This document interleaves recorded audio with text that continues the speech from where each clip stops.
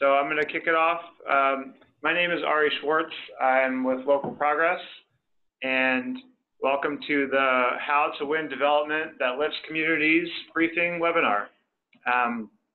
For those of you who are joining us via computer, you should see a quick polling question that we put up there just to give people the opportunity to weigh in on some of the specific issues related to this topic that you're dealing with, and how we can keep our work going forward on this matter. So this briefing is the second one that we've done this year as part of our Local Progress economic justice work. And it comes after earlier in the year we did a briefing called Building Worker Power, which was about ways that local elected officials can support efforts to build worker power, especially after the Janus case that attacked the right to organizing. So while this briefing is a bit different and it touches on a lot of issues related to development and community benefits, we do know that one really key aspect of this conversation is how we can ensure that workers and communities impacted by development are empowered in that process to win good union jobs. So I wanted to just give that context. We, of course, coming out of today are ready to help out and support all of your efforts in your jurisdictions around development and community benefits, and we hope that today's call will spur some ideas and draw some connections for you. So we have a really phenomenal and jam-packed lineup today. I'm just going to quickly go over the agenda and some logistics so that we can get right to it.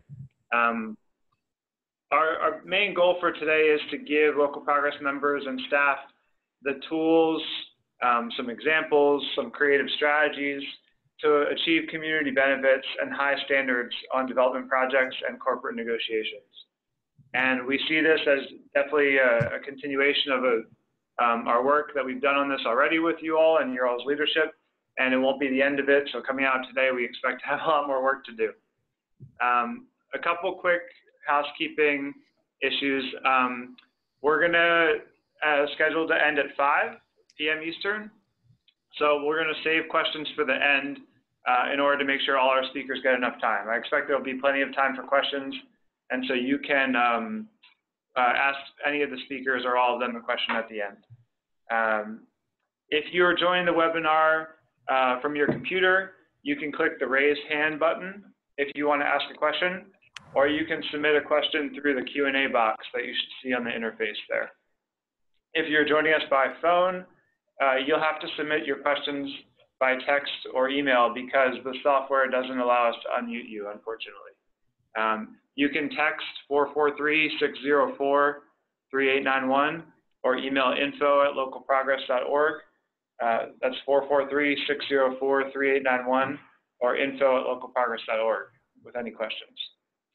Okay, so with that, let's jump into our agenda. So first, we have Miya Saika Chen, who is the staff attorney at the Partnership for Working Families. After her, we'll have Councilmember Colby Sledge and Odessa Kelly from Nashville. Then we're going to Dallas, where we have Councilmember Omar Narvaez. And then finally, Councilman Bill Henry in Baltimore will talk to us, and then we'll do questions. So I will turn it over now to Miya, who is with the Partnership for Working Families, one of our go-to partners on community and economic development. And Miya provides legal assistance and guidance for communities all over the country to build power in communities. So Miya, please take us away. Thanks, Ari.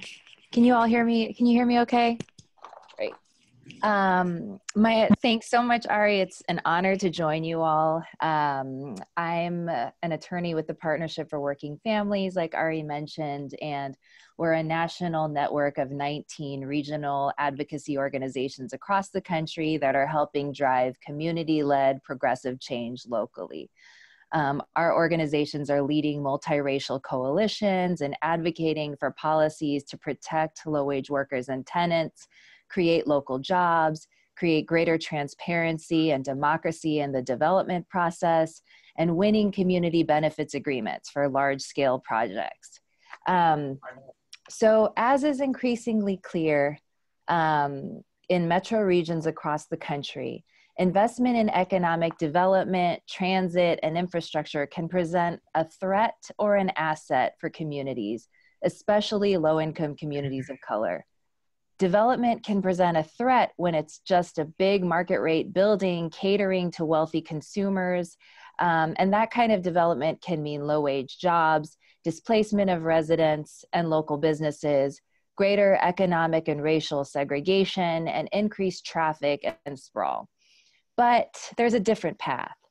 If development is done right, it can mean good jobs with real career pipelines for residents, affordable housing, community services, healthy food access, green space, and environmental benefits, all of which stabilize and strengthen community. Local officials like yourselves and community allies want the positive version, but are often faced with the question of how to get there. Our frame is that public land should be used for the public good. In hot market cities, which make up most of the metro regions of the country today, public land is extremely valuable, increases in value, and is our greatest asset. Local governments are in a position to not just sell off land and give away subsidies to corporate actors who in turn promise job creation. We saw the trend with the recent Amazon HQ2 news about how cities were vying to be the next Amazon headquarters location. And we see it happen time and time again with other corporate developers. No, community-based equitable development is not that narrow. For example, we need only look at Seattle, where Amazon was founded and rents have risen almost 40% over the past 5 years. The rate of homelessness in the city now surpasses that of other major cities, including New York and Los Angeles. And Amazon, the city's largest employer, ran a successful campaign to repeal a tax that would have applied only to the city's largest companies, those grossing at least $20 million a year, and that was meant to help alleviate the city's affordable housing crisis. Amazon is a company that wields incredible influence. It doesn't like taxes, and it is not afraid to throw limitless resources and use all of its leverage against them in the city. So local governments do not have to give away their tax base, their land, and often their power and democratic control to corporations. They can instead take a more proactive stance and incorporate how valuable public land is on the front end and as a tool for getting development that truly benefits the community. A successful community benefits approach requires work on a number of fronts, from working with community stakeholders to develop priorities, to getting developer buy-in and working the politics, to smart policy and legal work. There are 5 strategies that we've seen put to successful use. They are: 1, demanding strong community benefits in government agreements with employers, with developers. 2, encouraging negotiation of private community benefits agreements between developers and community coalitions, like you'll hear about in Nashville. 3, enacting ordinances and policies that establish baseline community benefits for future projects. 4, incorporating community benefits into land use planning and policy. And 5, convening key stakeholders to reach agreement on community benefits principles for future projects. Through all of these strategies, it is vital that elected officials work in close partnership with community, making sure community organizations have the information and opportunities they need to participate fully in economic development decisions. We have lots of resources at forworkingfamilies.org and have worked successfully with coalitions and local governments to win these community benefits in cities across the country. And we love to be in touch on these strategies in your cities and work closely with local partnership as well. Thanks so much, Ari. That's it. Okay, thank you, Miya. I suspect that we're going to have a lot of questions, so hopefully you can hang on until the end. We can field questions at that time. Sounds good. And again, for those of you on the webinar, please feel free to use the Q&A box to submit questions, or you can email us at info@localprogress.org. So I'm going to turn it over now to Nashville, where we are really lucky to be joined by two folks, Councilmember Colby Sledge from District 17 and Odessa Kelly, who is a leader with the Stand Up Nashville Coalition. And they're going to talk to us about the fairgrounds development, where a landmark community benefits deal was struck over a new soccer stadium, and some of the lessons learned and tips they have coming out of that process. So Colby and Odessa, are you with us? I'm here. Hi, Colby. Hey. Yeah, can you guys hear me all right? Yes, we can. Please take it okay. away. Yeah, sure. So thanks for the opportunity to do this, and thanks for everybody who's been calling in. So I'm going to basically just set what the political environment stage was and then turn it over to Odessa because she helped lead the negotiations. Basically what occurred in Nashville is we were shortlisted by Major League Soccer as a potential expansion city. And truthfully, Nashville was probably at the bottom of that list when it first started. There was a local billionaire, essentially, who made the bid for the team. And we found out about this time last year that actually Nashville had been selected. We did an interesting sort of bond issue in which the bonds were to be repaid by the private owner, but the stadium was slated to sit on public land, just like was discussed. That public land was at the fairgrounds, which is owned by the city, even though it's called the state fairgrounds. So bond issue was given, but we still had a rezoning to do, and that rezoning, which was to call for 10 acres of mixed-use development, was going to be basically the leverage point for what we could do for a community benefits agreement. Now, I want to point out that Tennessee is a high preemption state. So the state legislature loves to preempt what local municipalities do. So we knew that we had to do something a little different in order to ensure that a CBA could stand up and could also reflect what the community's values were. So that is where Stand Up Nashville comes in, and I'll let Odessa kind of take you through kind of what that negotiating process looked like. Thanks, Colby. Okay, let's back up a little bit. I think there's a lot of things that went in play with that. Nashville is what they're considering the IT city. We're one of the fastest growing cities in the country. So we have a couple of issues that are going on here in Nashville that also help us get to the community benefits agreement. One of those issues being that housing is an issue here in Nashville. So I think there was a report that said by 2025 we'll need 31,000 units of affordable housing. You know, the working class in Nashville is just disappearing. And of course that affects minority communities immensely. On top of that too, here in Nashville, another problem that we have is that our unemployment level is lower than the national average. You would think that's great, but our poverty level tinkers anywhere between 17 and 20%, right? That's horrendous. And what we found out is that Nashville is underemployed. And by that, I mean those people who have college degrees, who are teachers, who work for Metro government, who are part of the infrastructure of the city are having issues, you know, surviving here in the city. So with that, you know, we have our we have our city, our indigent hospital, Metro, which was about to be shut down. And that's the hospital where everyone goes to is if they don't have health care, the indigent go to get care. And they were saying there was no funding for that. So that was a big issue that galvanized a lot of people. And then on top of that too, we had a big transit referendum here in Nashville that got voted down. So we were already at a place in Nashville where a lot of people were appalled at some of the things that were going on in Nashville and just where we were as a city. So with the soccer stadium coming on, when we had more humanitarian crisis going on in the city, it laid the groundscape for us to able to go in and talk to the community about why it was important that we got some of the community benefits agreement on the soccer stadium.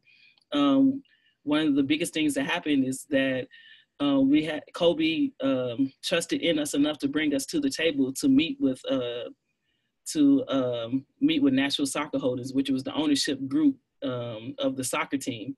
I'd say we started, Kobe, around May, I believe. Yeah, April or May, yeah. Yeah, I think, April was some discussions. I think we first sat down in May, and we didn't sign the agreement to Labor Day, to give you an idea how long the negotiations took. In the community benefits agreement, as you can look at the graph, here are some of the main things that we got accomplished in it. The biggest couple of things being the affordable housing, the workforce development program that we got put in, and some of the community spaces. As I said before, there's affordable housing in Nashville is leaving, and in the district that Colby is in, one of the things that he has been at the forefront of leading is, how do I bring affordable housing into this community that makes sense? So the community benefits agreement was a good way for us to do that. I would say it was by far, it was one of the hardest fights that we had, you know. One of the things that I can say is that it went a long way for us not to be adversarial with Metro Council. We really took it upon ourselves to make sure that we talked with one another. This is a private agreement, but we wanted to make sure that they were informed on every step of the way that we were going through this situation, and that it was important for Nashville Soccer Holdings and the Ingrams and the community to know that we were working together, and we had the support of Metro Council in what was prioritized for Nashville if we wanted to have this soccer stadium. So I wanted to say thank you to Kobe, because that went a long way in just changing the dynamics and how we interact with Metro Council. A lot of times when you see Metro Council, or you see like a mayor's office, you know, they're kind of pitted against the community or activists, and that was not the case in this situation. I think us passing the CBA has really intertwined the two, and I think it's worked well in both ways, that we know that we truly can go to our elected officials and really talk about what's best for the working class and the people of Nashville, and the same for them to know that they can work with the people in the community and not have to, you know, take a deep breath every time you see us coming to Council Hall.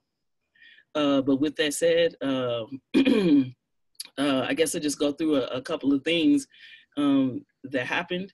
The biggest thing was us defining what it is that we really wanted to get out of this agreement. And that takes a lot of work.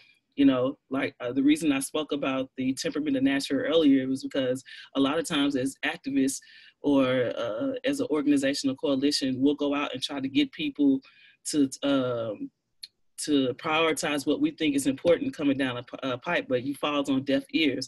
Here was a real opportunity, given all these other things, where we put in hundreds of hours all the time and get nowhere. But this is a time where we really did put in a bunch of hours of making sure that we hit every community and talked to thousands of people about why this issue is important for us and why it should be important to them, and how they wanted us to prioritize and going forward to set this process up.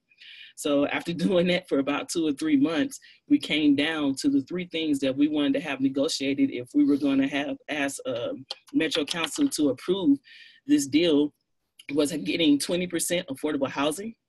And with the affordable housing, we wanted workforce and family-sized homes. And that being because in Nashville, a lot of things get labeled affordable housing, but you know, there are a lot of people who, affordable housing in Nashville could be $1,500 to $1,800. And there are a lot of people with, you know, their jobs that just can't afford that.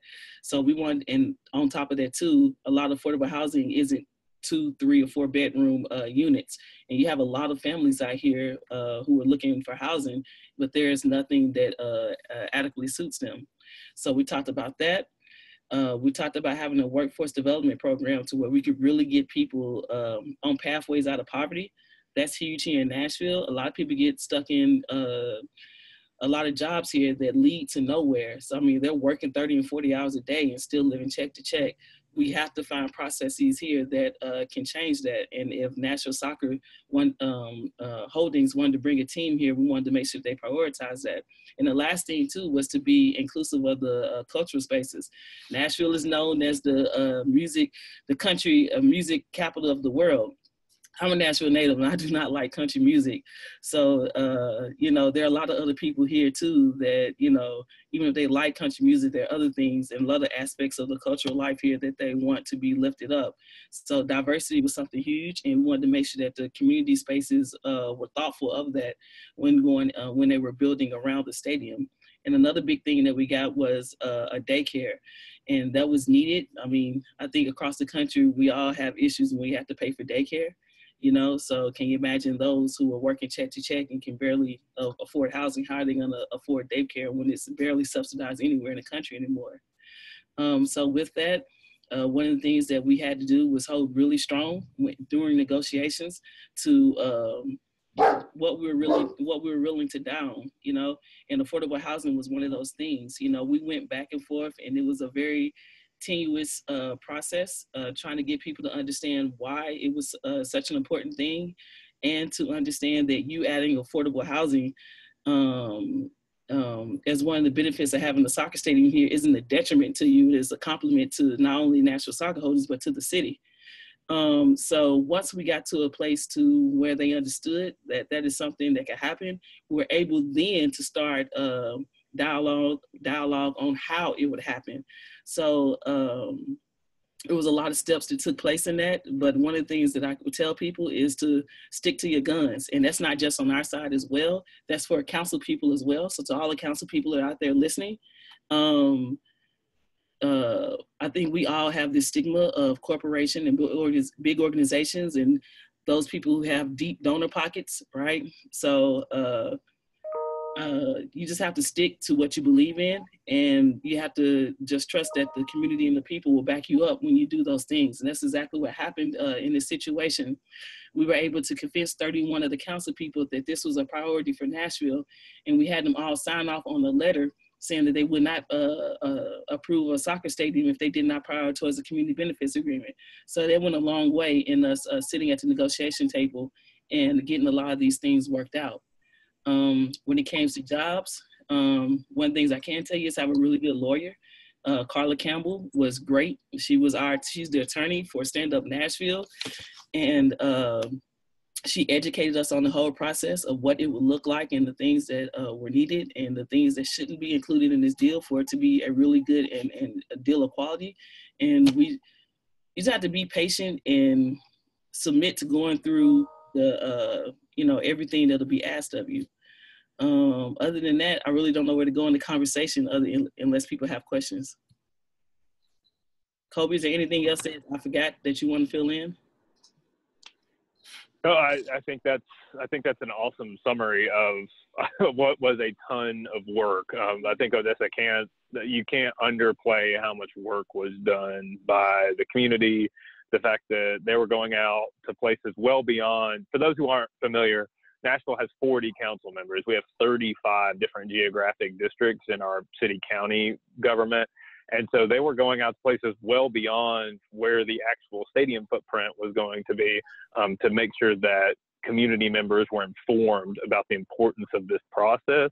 And I will say that one thing that has come out of this that's beyond just this particular agreement is that now it's not just myself, but other council members, when they are going to rezoning meetings or other kinds of projects that are happening in their districts, what gets asked of them by community members are, what is their community benefits agreement with this? So it's a pretty amazing thing that in a short amount of time, that term, even if it's not fully understood, has entered the lexicon here, and that there becomes an expectation that there should be community benefits on projects like this.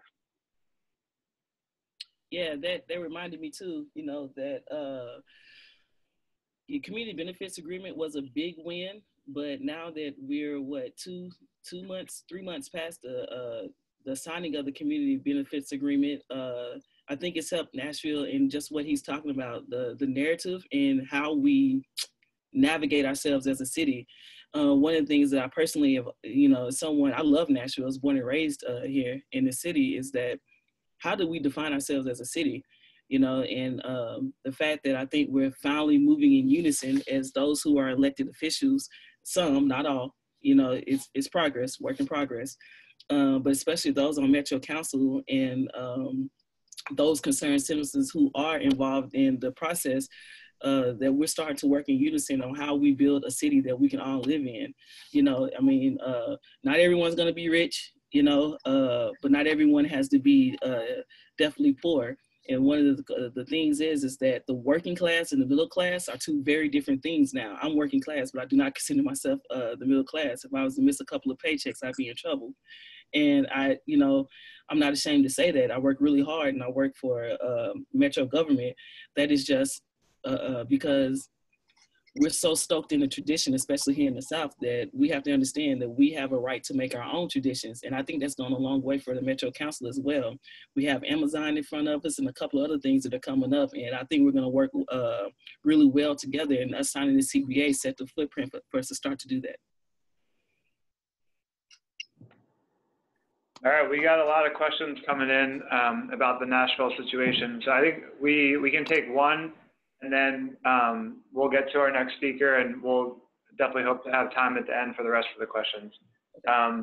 So I see that, Mitra, do you have a question about the Nashville negotiation?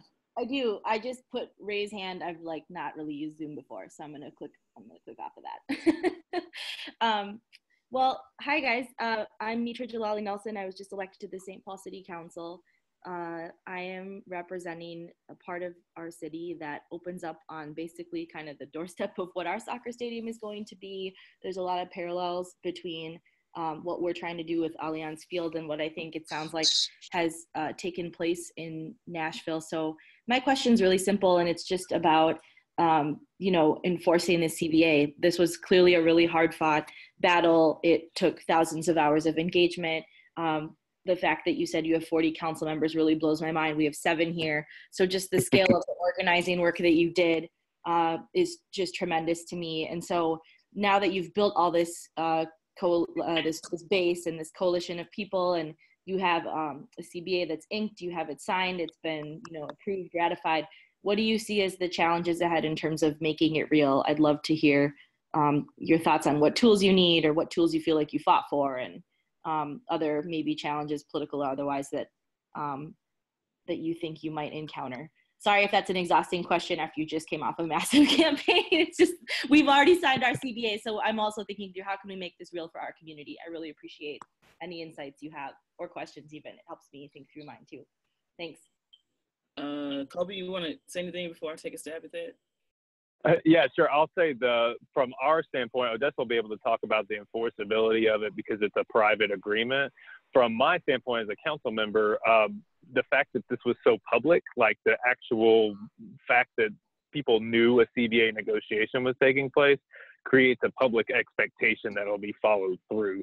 From the actual enforcement, like the legal enforcement of it, I'll turn that over to Odessa. Yeah, I mean, like you said, you guys now have a signed CBA, so hopefully you had a lot of those things built into it. I cannot tout Miya Chen and Carla Campbell enough. The partnership with Working Families helped guide us through this process. Carla Campbell is our legal attorney here in Nashville, so she knows the lay of the land, and PWF knows how CBAs work. So those two gave us a lot of guidelines on how to build some of this stuff in, and thankfully both of them are ready to sue at any point if anything on this isn't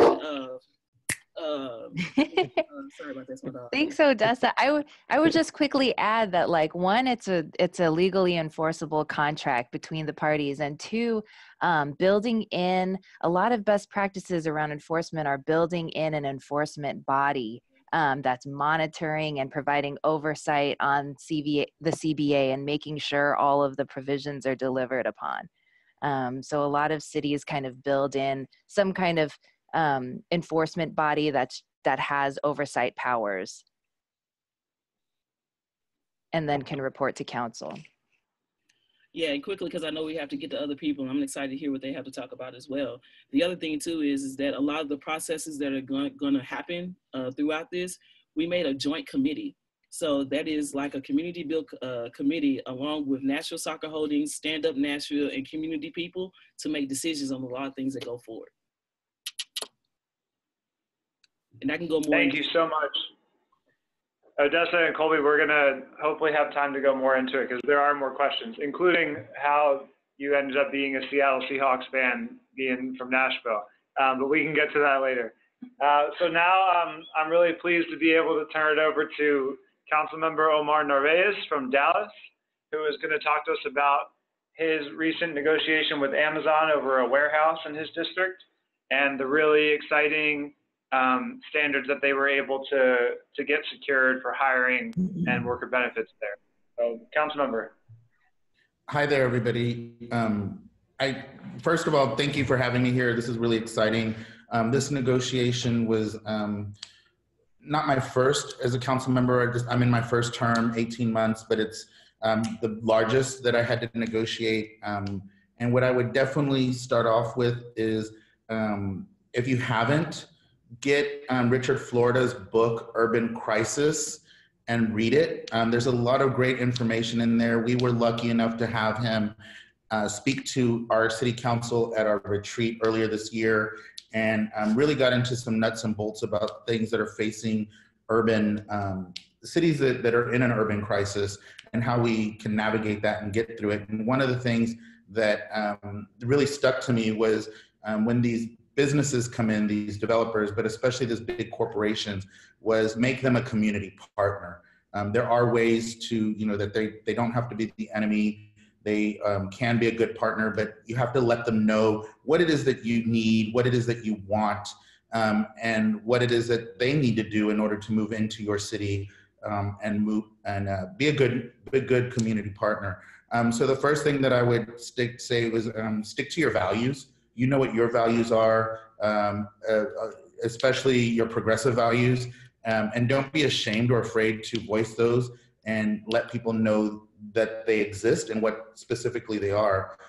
Know what your needs are in your community. You're all council members out there, and you know your community better than anybody else should know your community. You definitely know it better than the big corporation that's coming in. So know what those needs are. Know what your assets and what your commodities are in your district. So what do you have that this company, this organization that's wanting to come in, they're wanting to come in for a reason, but what do you have that they need in order to them to be productive and to be successful, in order for your community to be productive and to be successful? Make sure that all of this stuff that you have laid it out with your city staff, whomever is going to be helping you with the negotiation, whoever is going to be helping you champion your needs, your wants, and your cares. Then the next thing is be ready to compromise. Sometimes that's a little hard, especially when it comes to your progressive values, but you've got to be ready to compromise if it comes to that. And also be ready to walk away. If the deal isn't coming through the way you want it, the way it should be okay to fold the cards and say, we're done. Thank you so much. Have a nice day, and you can move somewhere else. So if you don't mind switching the slide to what we ended up getting with Amazon in the city of Dallas. So the first one is we got 1,500 full-time new jobs at the Amazon Distribution Center, which is going to be located at Chalk Hill Road and I-30, which is in far west Dallas. This is a neighborhood that is 70% of the residents are living at or below the poverty level. And so one of the big things that I knew when I said know your assets and your commodities is that I had 1,500 people. I definitely have more than this. This area is a highly Hispanic and African American neighborhood area that is at double the unemployment rate of the rest of the city of Dallas. So originally Amazon wanted to do the 1,500 jobs to be part-time jobs, and that was acceptable to me, because that was like, what's the point? These folks are still going to end up in poverty. They're going to stay at poverty if they're only getting part-time work, which also then means no benefits. So one of the first things that we asked for was that I asked for 50% of the hiring had to be local. And going into compromising, we ended up compromising at 35%. In the city of Dallas, this was unheard of before. So typically when we ask for local hiring, it's always 20%. That's just kind of the standard. And I thought, that's not what I want. My folks need jobs, so let's go at 50. We ended up compromising at 35. Not a huge difference, but it's way bigger than the 20% that we typically normally would do. The next thing was living wages for employees. I started at 15. I'm a big proponent of the fight for 15. And we started off at $10. And we eventually found out that, when the warehouse jobs for distribution centers of this type in my district, that the average wage is $9.36 an hour, which is about $1.85 below the poverty level for the city of Dallas. 10 was unacceptable to me. And that this might sound ugly, but it's like my folks are already poor. So if they had jobs that were going to keep them poor, it's like they already are poor. So they're not going to know a difference or feel a difference. And they shouldn't be required to take the scraps, to take the crumbs because, oh, we got a job. And it was one of those things that at this point, am I willing to walk away and let another city have this distribution center, or continue to fight for what I thought was right? We ended up settling at $13 to be the floor, with $15 being the average for the jobs in this distribution center. We voted on this on a Wednesday, and the following Monday, Amazon announced that they were raising the minimum wage to $15 across the entire nation. So we ended up getting the $15 an hour that I was advocating for and fighting for. And so that was really exciting for us because we did, we did compromise at 13, but we ended up winning what we wanted. The next thing that came up through our negotiation was full benefits for all employees. So your medical, your dental, your retirement, everything that you would get in another standard corporation. This is $1 trillion company, and for them to say that they wouldn't give benefits was unacceptable and was something we had to negotiate in. Also, this is something that I think is important, was that the drain that it puts on our county and our Health and Human Services Department, our school district, everything that trickles down from these folks being in poverty, with $11.15 an hour being the top of poverty rate for the city of Dallas. So at 15, we comfortably get people, they're not going to be rich. They're not going to, they're still going to be workers. They're going to be hardworking families, but at 15, at least they have a little bit of breathing room. But this also ends up benefiting the entire area, because now folks that have been living in impoverished neighborhoods now might have a little bit of extra money to paint their home, fix the tires on their car, get an oil change, maybe take the kids out for dinner, go to the zoo, things that they may have felt that they've never been able to do because at either no money or even at $10 an hour, they still couldn't afford in the city of Dallas. So we see this helping everybody. And then we do have a lot of warehouses, distribution type warehouses in the area. $9.36 is now not going to be the average, because a lot of folks, a lot of talent in these warehouses are going to jump ship to go work for the full benefits and the $15 an hour jobs. That's the starting rate at the Amazon distribution center, which now means all these other warehouse type jobs are going to have to either raise their benefits, raise their hours to full time, give more money, a lot of things that will help improve everybody's situation in the area. And then the next thing that we had, and I don't know who's in control, can click enter. Thank you, is employment plan for hiring of formerly incarcerated people. That was a big one for me that we had to have in our negotiation plan. And I thought it was gonna be the hard one to get them to get through. And kind of wildly, Amazon quickly agreed to that one. The place where we had the biggest struggle was the wages, and that the jobs would be full-time. But other than that, this ended up being a really great negotiation. And I kept to those things of how do we make Amazon be a partner in the community, as well as knowing what we had. So knowing what we had the people. Knowing that these folks needed jobs, they had jobs. Knowing that we could walk away from this. And, and they did threaten at one point, and this all was going on when the HQ2 deals were on the table. And even my own city staff was trying to push me to compromise faster and not push so hard because they were worried that this would send HQ2 somewhere else. And my response back to staff was, if they don't want to negotiate and pay employees right for a distribution center, how are we going to get HQ2 to be right? And in the end, we didn't get that HQ2. We got what I always thought what it was we got a consolation prize for being in the running, which was this distribution center. But if you're not going to be prepared to stand up to the big giant corporation, then what are you going to do for your people? What are they going to do, and how are they going to treat your folks and your residents? So at the end of the day, when we got to announce this to my community, people were they were ecstatic. Like, I kid you not, I now have probably 300 folks already in my email queues that want a job, who are ready to apply. They want to know when they can start applying. And a year from now, they'll get to start applying, because in January, February-ish of 2020 is when the distribution center opens. And this is exciting because it's what the community wanted. It's the wages that they needed, the benefits that they desire, and the jobs that they want. And so at the end of the day, we are getting ready to begin to start to write and finish up writing our first ever economic development plan. And some of the stuff that we were able to put in here, staff has already told me they are going to be putting into our eco-dev plan that we will permanently create going forward. And other council members were very ecstatic and excited, especially with the percent of local hiring. If I'm giving you city money and City of Dallas taxpayer dollars to come in, this 20% really is the lowest of the low. So shoot for higher if you can, and make sure that your residents are getting hired to be able to work.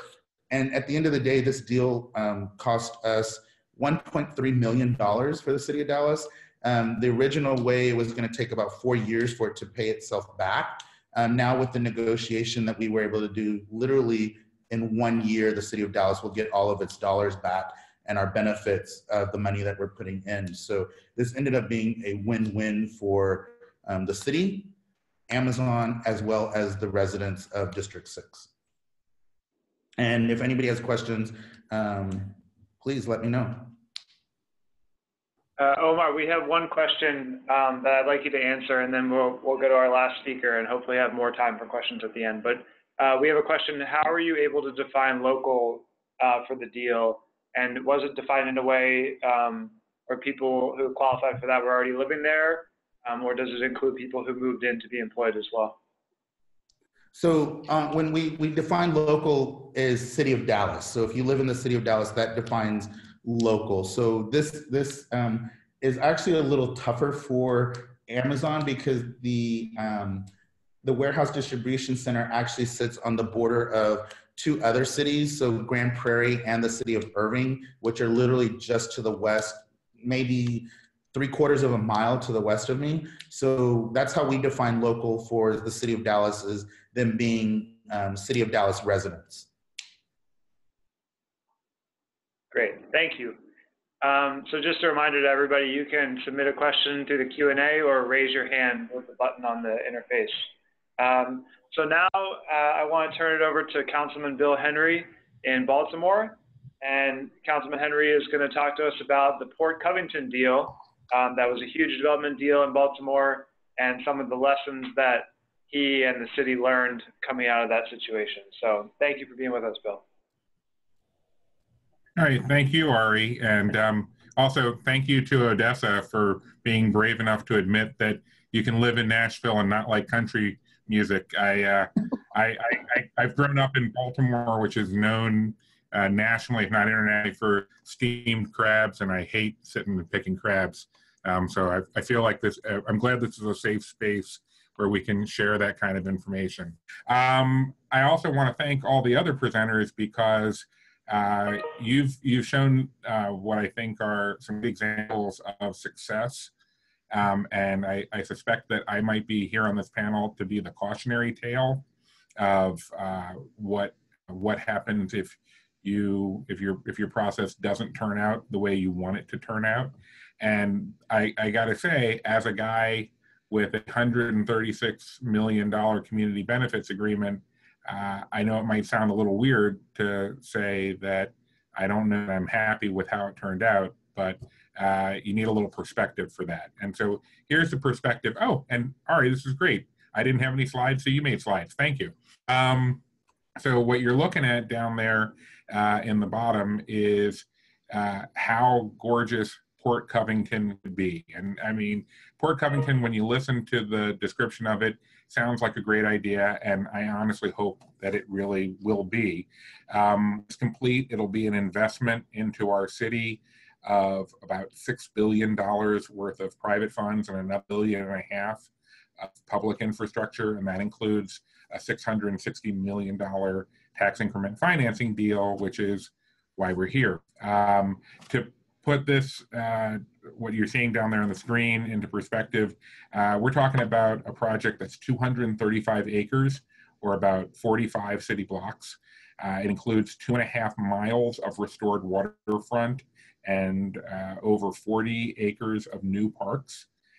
It'll have, when it's completed, 14.1 million square feet of mixed-use development, including a $3.9 million global 3.9 million square foot global headquarters for Under Armour, a new light rail station, and a score of next-generation manufacturing centers and startup spaces. And the fact that that $660 million TIF got us a $136 million community benefits agreement from the developer sounds great. A big chunk of that money is going to go directly to benefit the 6 communities most adjacent to the project. And like the other community benefit agreements I talked about, this was an agreement that was negotiated over a span of months. I don't know if this is different than in other places, but Sagamore, which is the developer, it was an entity that was off Under Armour itself, and Kevin Plank as an individual were not the development entities. It's a separate development entity. Sagamore came to the city with a community benefits agreement. And before they had even sat down and had extensive conversations with the community and with issue advocates, much less the city council, before the bill even came to us, they are already offering a community benefits agreement. So I will say that is a positive, that there is an understanding now in the development community here in Baltimore that if you're going to do a big project that's going to require a big tax increment financing deal from the city, you are just flatly expected to provide some level of community benefits agreement. The agreement also includes the establishment of a supportive services center where residents from surrounding communities can get assistance with job skill development, resume creation, and employment searches. There is a provision that 30% of the infrastructure work will be performed by city residents. These jobs will pay a minimum of $24 an hour with certain payroll requirements imposed on all the contractors. And there's an inclusionary housing requirement wherein 20% of all the residential units being constructed will be affordable at some level of ability below 80% AMI.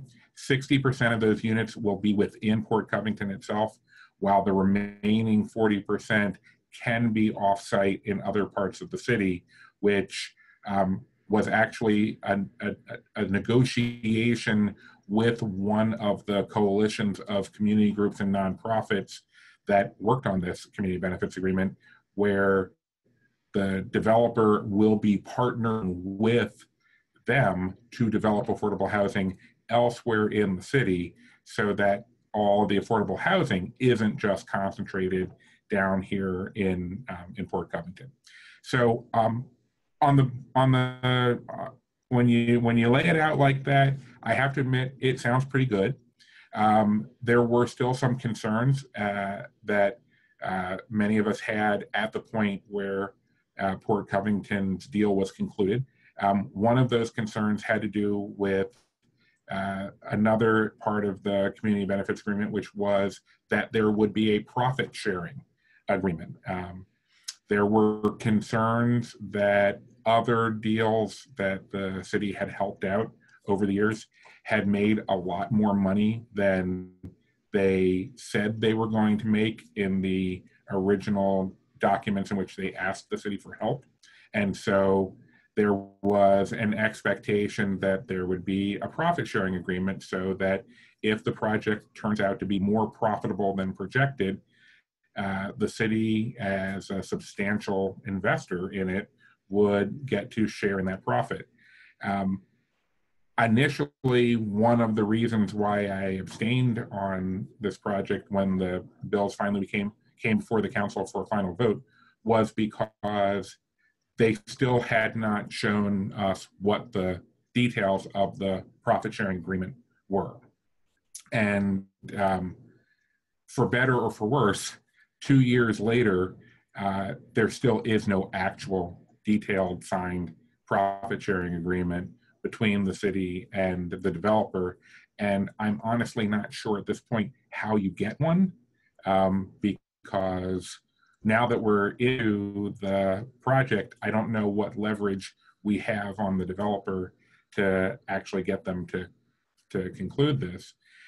The second part of this, which is one of those, it sounds like a good deal, but then when you start digging into it, the affordable housing commitment in the community benefits agreement, what I read out to you was the summary of it, and you know, the summary that 20% would be affordable and 60% must be within Port Covington.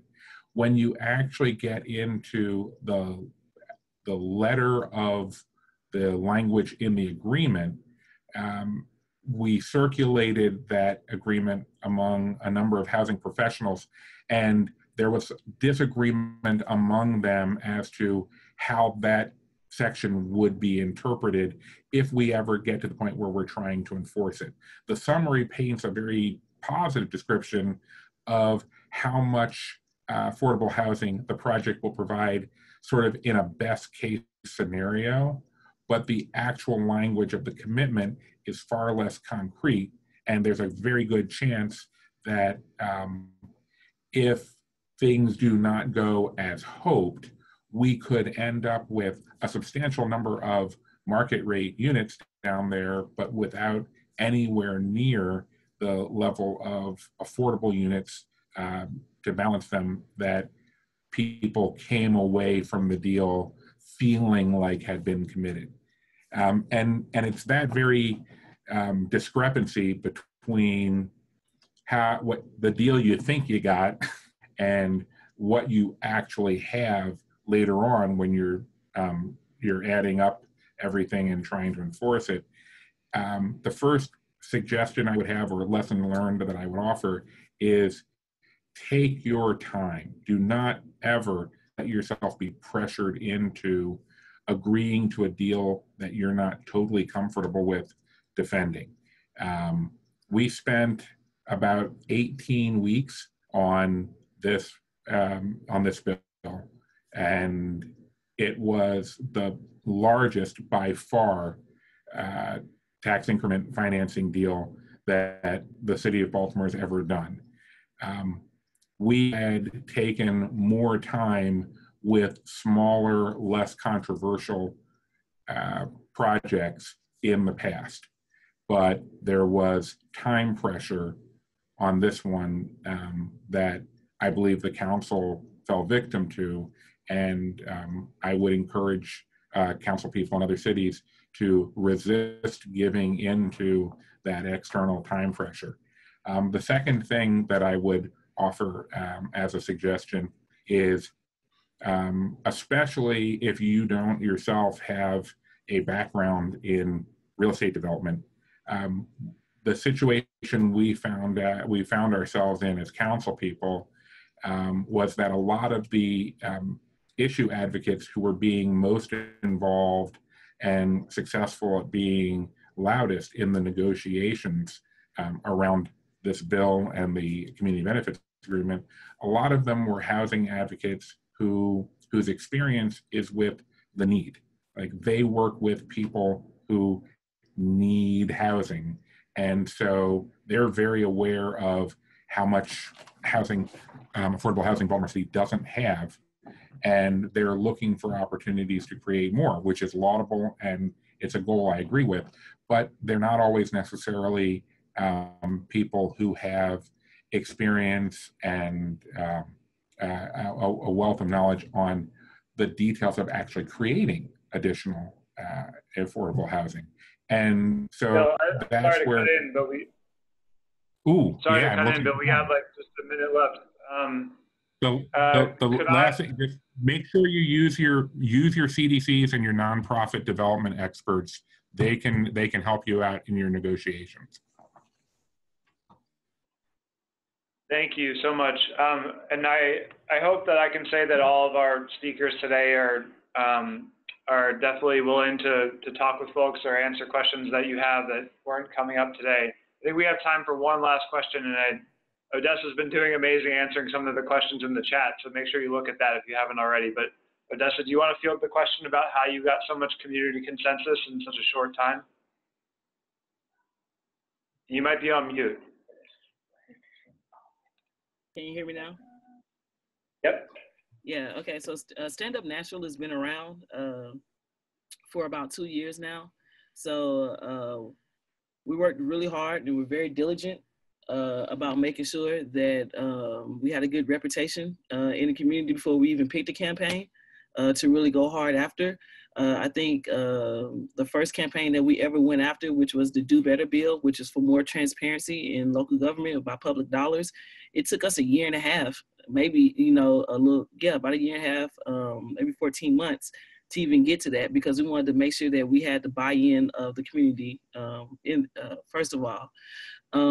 As far as to negotiations, I think, I think because of everything else that happened with the hospital, with transit, with transit failing, we found out that the city was broke. So I think that there were a lot of things that were going on to lead to that. So just using that in the timetable that Nashville Soccer was up against before they had to start paying money out, to stay on their timeline for building this thing out for whatever they promised to MLS, we used that as leverage to get this done, And I think it was, you can ask Colby if he's still on again, it was an overall consensus of the city that we needed to prioritize doing the community benefits agreement if the soccer was ever going to happen. So I think that put a lot of pressure on those who make the wheels turn to be like, you need to sign this and get this done ASAP. So we are bumping up on our time limit here. We're going to send out a recap of this. We have a recording, and we'll send out the questions and answers that people asked, including the ones that we didn't get to, and we'll make sure you get an answer there. Including Jared, I see that you asked a question, so we'll make sure we get you that answer. So thank you so much, everybody, for joining us today. We will definitely do more of this type of thing. Shout out to Indianapolis, Chicago, Albany, Florida, Maine, Berkeley. So many places joined the call today. So Denver, Tempe, so many more. I can't even keep up with all of it. So thank you, everybody. And hopefully you found this valuable and can take some stuff with you. And please get in touch with us at Local Progress if you want to talk more about any of these topics. So thanks, everybody. All right. Thank you. Bye-bye. Right. Bye.